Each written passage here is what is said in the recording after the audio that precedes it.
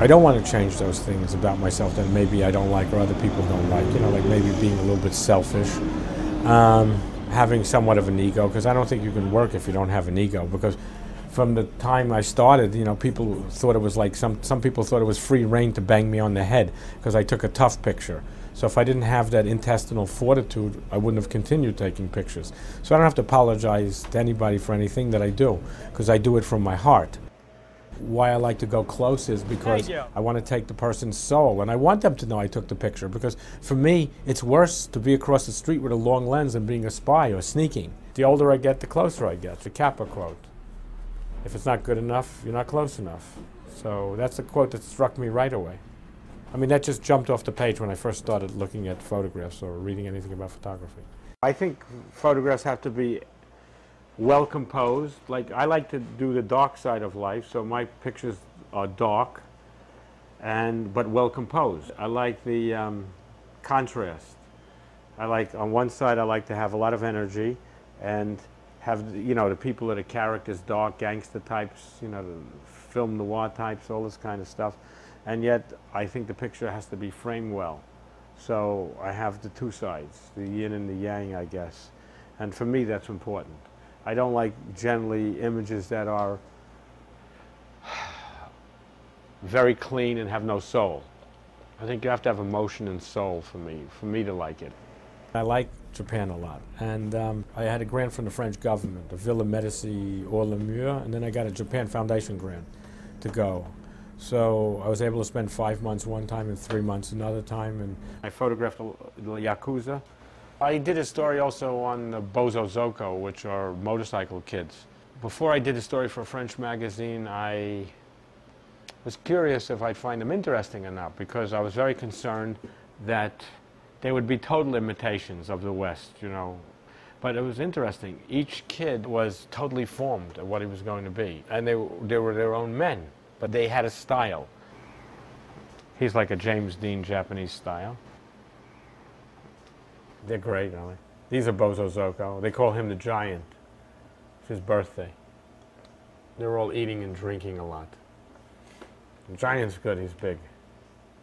This guy's going to be the boss, you can tell. And that's the pretty boy. I always use a black border. I use it to keep the energy in the picture, not out, okay? So, in other words, if you don't have a black edge, you know, your eye can wander off to the side. If you have the black edge, your eye is kept to the strongest part of the picture, usually. So that's why I use it. He's a famous ex-Yakuza. Everybody, you walk in the street with him, everybody knows him. Abe George.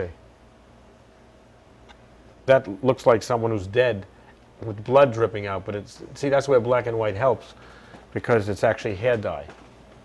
And where his feet, it looks like he's going into the morgue, but it's only in a beauty shop in Osaka. I don't like photographs where a story is, you know, the viewer is told everything, okay? So for me, a good photograph is where the viewer looks at the photograph and makes up his own story. Okay, now this guy, to me, I don't know him, but I'm sure he's a low-level Yakuza type, and he's reaching in his pocket, probably for a cigarette, but to me, it's reaching in for a gun. So you make up your own little story, and it's up to the viewer, because I give the viewer credit that he has enough sensibility to make up his own story, okay? And of course, I work very close and very tight, so I put the viewer right in the center of the picture. He's not an outsider, he's part of the theater. I didn't ask her to do that. This lady's exposing herself to me, but she just did it, and then she had also, I think, asked me for 1,000 yen. It's a good price, but look at her, it was $10, you know, I think, so I wasn't interested. She's great though, look at that. Look at her little feet and the little shoes. I mean, it's the whole thing, it's the details. See, good picture is in the details. What makes a good photographer is you photograph who you are. You know, there's also the Walker Evans School, and I like Walker Evans' photographs very, very, very, very much. And he was much more of an objective documentarist. You know, he didn't like to influence what he saw in front of his lens. But you see, as soon as you lift up a camera to take a picture of something, that's your call. So, you know, it's not, even though you're using a machine, there's a step between you and the subject. You are the person.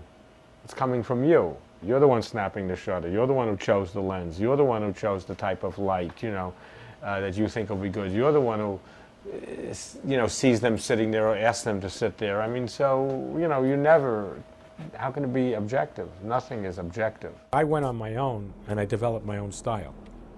That's what I wanted. I don't like anyone who does the same as something that's been done previously. I'm not saying nobody, I think, is totally unique. We all, like a friend of mine says, we all steal, some of us get caught.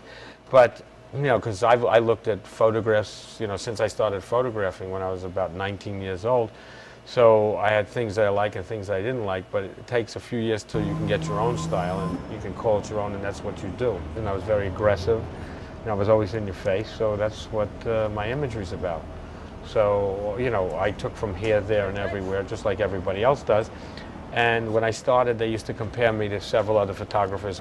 And now they just call me Gilden, because my style is strong and I have my own style. And that's who I am. See, there's a faux guy. You see, that's faux.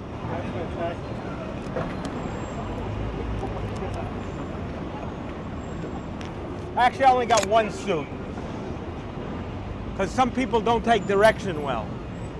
And you know, me and the suits don't speak the same language. But I'm lucky for that, I guess. Oh, you're faster than me. Well, let's see. We'll take the European here now. I got it. Hello? Hello? Yes.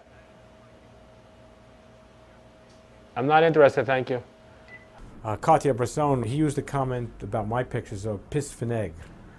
So, you know, it's like bitter. But I asked my French wife what it means. She can't give me a direct explanation, but she paraphrases it. And, but he couldn't say I was a bad photographer. You know, I can accept that.